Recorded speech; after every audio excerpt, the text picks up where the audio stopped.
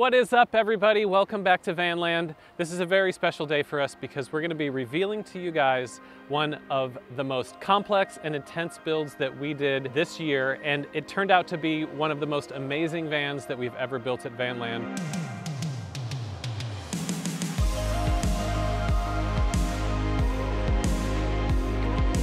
Pretty much all the features that we offer on Sprinter vans went into this build. So this is super cool. I think you guys are gonna really love to do this tour with us. We're super excited about it. We're gonna start with the exterior and then take you guys around and show you the interior as well. The first thing is the color. Everybody asks us, what is the color? The clients actually picked this color out themselves. This used to be a white Sprinter and they thought it looked too much like a plumber's van.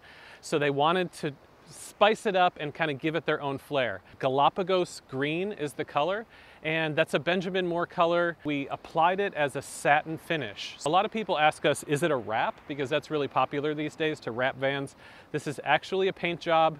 We did the top, the sides, blacked out the wheel wells, and went all in on the paint on this one, and we think it turned out amazing.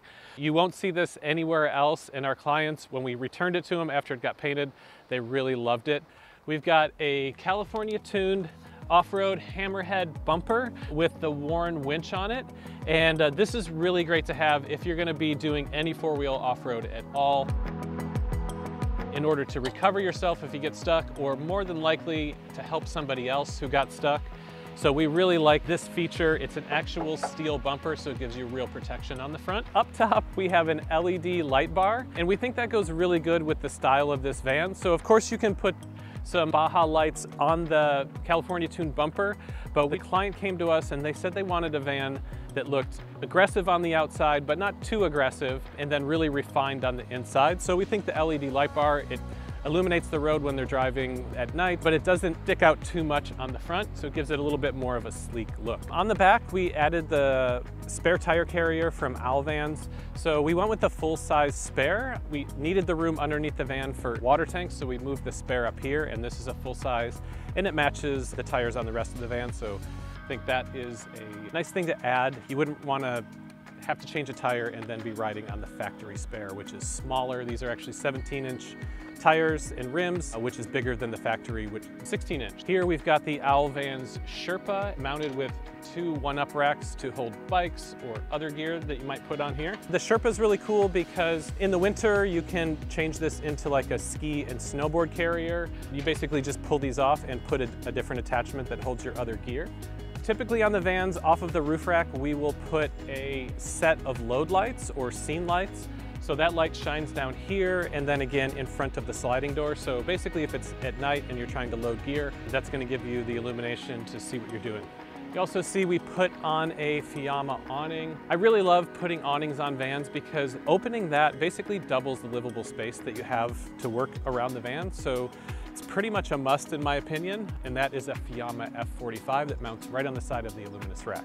We put some side steps on here. These are actually Omega side steps, which is kind of a mid-range step. But for the look of this van, we actually thought this is one of the best choices to kind of match the overall style on the outside here. We did a wheel and tire upgrade. We went with the black Rhino mid-hill on this, which we think looks terrific in the matte black finish. And then these tires are the Yokohama Geolandar XT, which is a nice tire if you don't need something that's extremely aggressive for off-road and you need it biased a little bit more towards highway driving. This is a great tire because it has super good style, but it's a little quieter on the road than like a BF Goodrich KO2, for instance. We also put on a Van Compass suspension with this. This turned out to be a fairly heavy van. We're not riding too heavy, but the Van Compass suspension is a must to get this thing to ride softer and to not sway so much in the wind. That was a really great upgrade to it. And actually this van, I've driven a lot of vans and this one drives super well. I don't know what it is. Something about the weight distribution, the shocks, and basically everything that went into it. For being a 170 and somewhat of a heavy van, it drives amazing.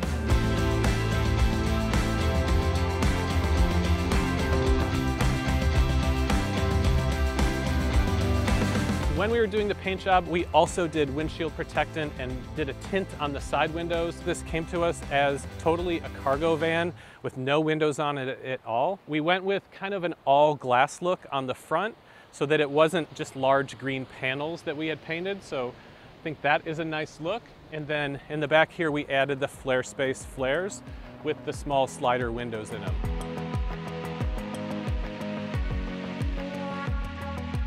We've got the shore power connection right here, so you can plug into a 30 amp outlet. That would charge the batteries and basically switch over completely to AC power in the van. Just so you know, this van is completely off-grid, even though we have a way to plug in. That's just to kind of maintain and top up the batteries. We put in 600 amp hours of lithium battery storage in here, plus an inverter, solar panels, and alternator charger. So there's plenty of power on here. If you're interested in power systems, we actually made a video that you can find right here that goes over a complete power system. That video was for a 144 and this is a 170, so they're a little bit different, but if you want to know more about the power systems we do, you can check that out.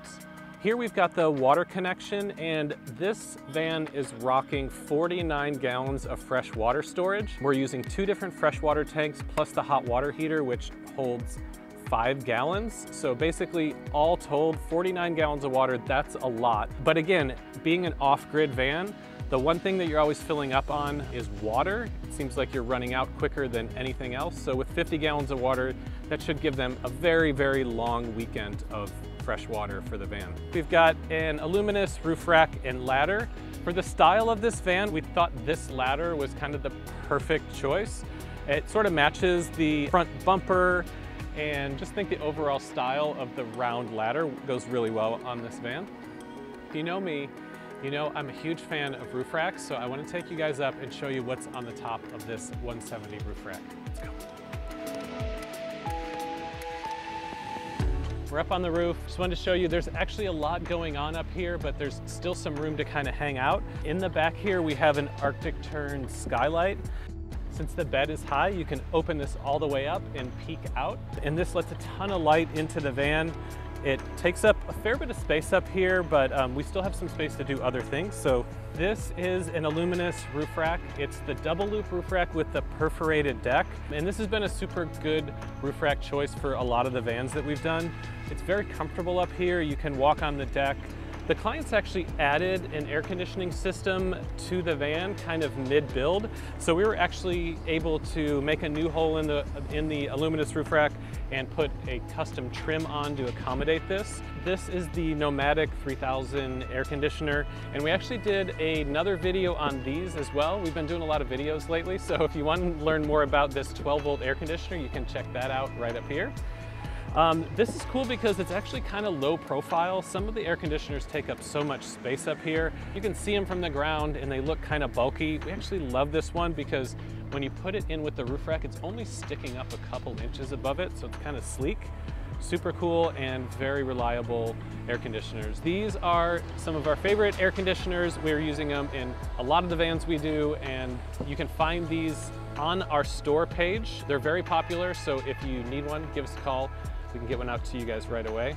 Moving on to the other side, of course we have a MaxxAir fan here and a 100-watt ZAMP solar panel up front. Just keep the batteries topped up when the sun's out. And we left ourselves a little bit of a deck here. This is kind of a landing area, so when you come up the ladder, you have somewhere to step up onto and maybe sit and watch the sunset. Or if you had some extra gear, this would be a perfect place to kind of strap it down and carry it without having to put it inside. So that's the roof rack. This adds so much to the van. It's like the solar panel, if you need to come clean it, it's super easy. You can maintain all of these components. It holds the awning, but more importantly, it just gives you a way to get on top of your van and check out the amazing views.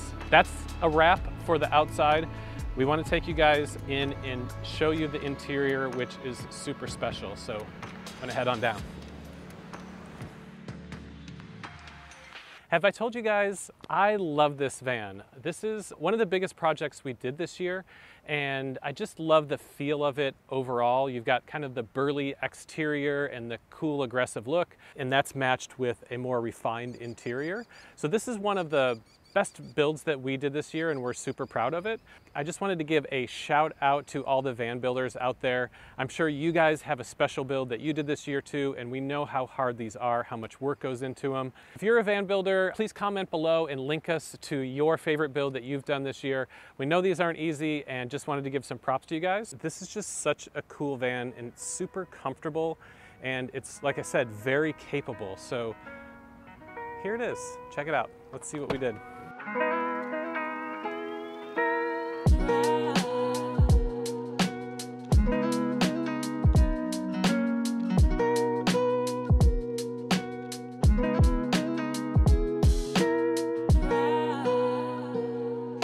This is it. This is the interior of one of our favorite vans that we have ever done. With the flares in the back, this is an east-west orientation for the bed, and it really gives you so much space in here. As a matter of fact, we showed this van off at the Van Expo at Lake Tahoe a couple months ago, and the first thing that we heard from everyone when they came in here is, oh my gosh, there's so much space in here. That has a lot to do with the white that we used for the ceiling and the walls, but also with the east-west orientation of the bed, there actually is a ton of space in here.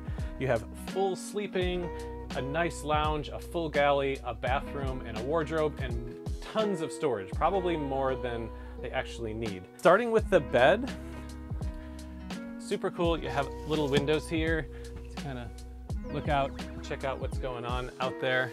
And I am just about 6 feet tall, and this pretty much does it for me, sleeping wise. The flares give it enough room so that you can fully stretch out. This is actually a 10-inch memory foam mattress. So I would have to say that this is definitely the most comfortable bed that I've ever been in inside a van. Cool little nightlight back there so you can read. Again, we have the Arctic Tern roof hatch here, bug screen on that side, and blackout on that side. We did a full sound system in the back here. It's separate from the front stereo. So if you're watching movies back here, or you just kind of want to rock out with your favorite tunes, we put in a new sound system to basically liven up the back of the van. We also did some custom work on some of the more difficult spots on a Sprinter van, which are all the areas that aren't covered with something and are just metal. We did a foam on there and like a leatherette materials to soften it up, because that is something you lean up against when you're in the bed. And then some details with the bamboo and the speakers, and we have window covers for the back. It's super comfy and cozy back here, and it's a bed that you could be in for quite a few days and not feel like you have to go home and get back in a real bed. So up here we've got some storage. Fronts on these aluminum shelves. We put in a fairly significant lounge area here. There's definitely plenty of seating for at least 3 people and for 2 people to eat. We've got a nice swivel lagoon table here that you can use to work at the computer, or it's kind of perfect for a couple to sit across from each other and eat here. And then there's also still room for another person, or a very nice lounge location. Got the window, spot to put your drink or your laptop, and a perfect place to work. And oh my gosh, the sun's going down right at this moment. And onto the galley. So we've got a 14-inch sink with a flip-up countertop for a little bit of extra space. Again, tons of storage all through here. A 65-liter refrigerator.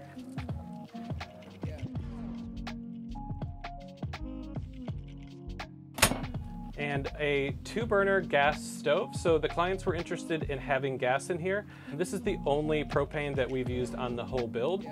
So we actually just use one of the small green canisters to power this, so we don't have a large propane system on. Did I tell you guys, this van has a ton of storage in it. We actually have 3 large wardrobe style drawers here to kind of put all your clothes in. There's 1, 2, 3 of those.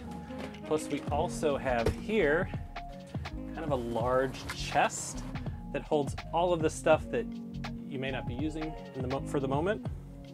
And we even did some mood lighting down here. So that illuminates the floor as soon as you open the sliding door. So you can kind of always see what's going on in here without having to turn on the overhead lights. And then in key places, we put the 110 volt outlets here so that you can use a laptop. And then we also have one at the base of the galley so that if you have a blender or a kettle or something that you want to plug in, you can do that right there. You guys saw the air conditioner from the top. This is it from the underside. These Nomatic air conditioners are really cool because they are basically flush with the ceiling and don't take up any extra headspace, which is awesome. And I actually really love where this one is placed because with the air conditioner here, you can turn it on and use it when you're sitting in the lounge. It's blowing right on you. You can direct it over to the bed and then you can be cooled off when you're sleeping or hanging out. Or most importantly, if you're cooking, you can spin them around and have the air blowing right on you while you're doing your cooking. So this is kind of the ideal spot, I think, to put the air conditioner versus in the back over the bed, which I don't think it would be quite as useful back there. And here is the shower. To show you how much room is in here, it's actually quite comfortable. Plenty of room. Move around.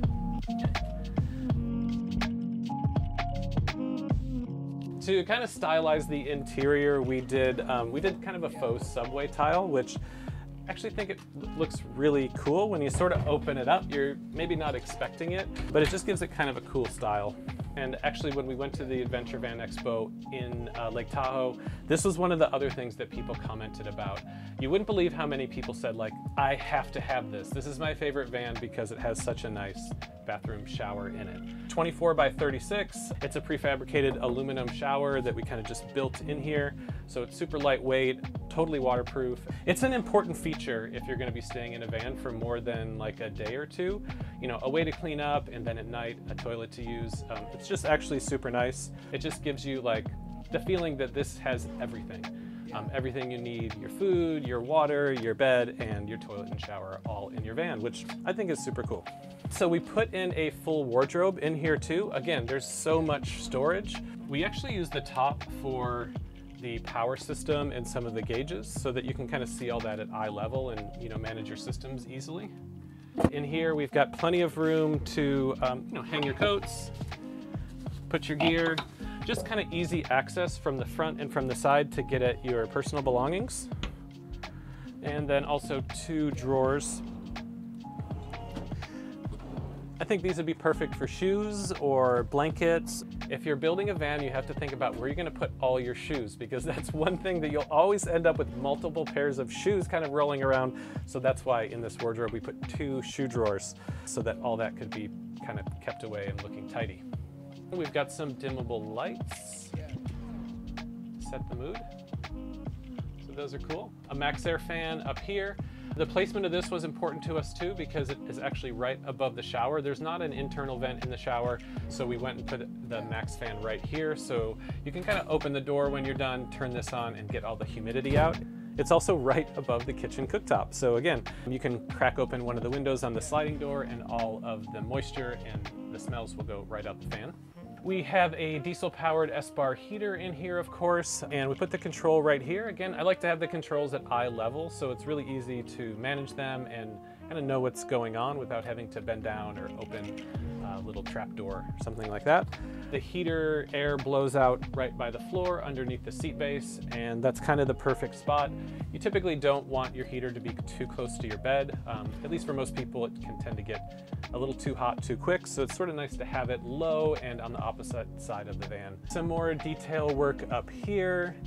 So this is a really tough spot. Again, if you're a van builder, you know this. What do you do with this spot that is otherwise just exposed metal? Because it curves and it changes kind of levels. So basically we went in and padded all of this and added the leatherette up here. This is a shiplap ceiling. The clients wanted to look, you know, they really wanted it to be open and airy up here. And so with just like a full-on white ceiling, it wouldn't look quite as good, we thought. So we went with the shiplap, which has a little bit of definition with the lines in it. All right, and we put in an aftermarket swivel seat in this. So some of the vans come with factory swivel seats, which are fine. But if they don't, then you can put in an aftermarket swivel seat, which we've done here. Let me show you how it works.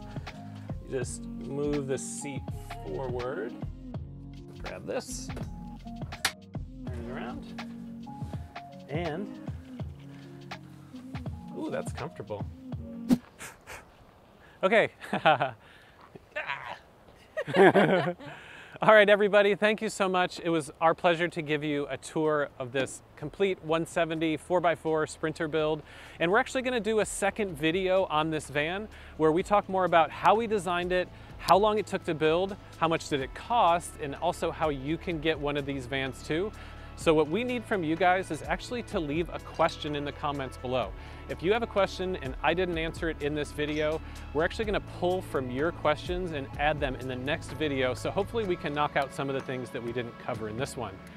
All right, thanks again so much, everybody. We will see you next time.